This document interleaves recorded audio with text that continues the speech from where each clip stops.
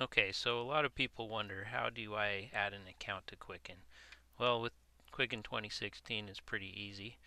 There's a little button right here on the main screen for it, so you just click add an account. Wait for it to come up here. Then you can choose from cash if you want to track a cash account, your home, mortgage, car loan, any other asset that you might want to track, accounts payable and receivable if you have the Quicken Home and Business version. So let's add an IRA account here.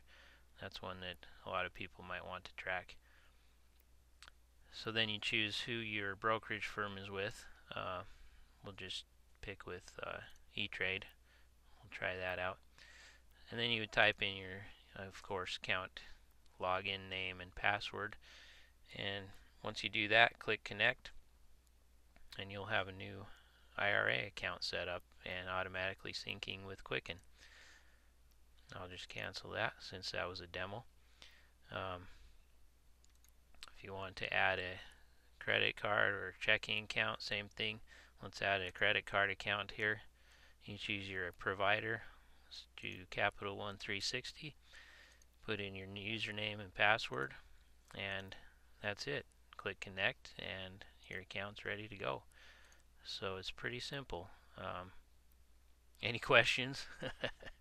Have a nice day.